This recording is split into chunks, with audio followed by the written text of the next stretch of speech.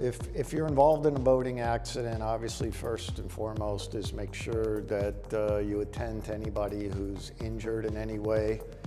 That's a requirement. Do not leave the scene of the boating accident. If there's somebody who is injured, stay there and wait until some type of rescue is brought there, some type of service to take care of the injured person. It's your duty to stay there and assist and aid.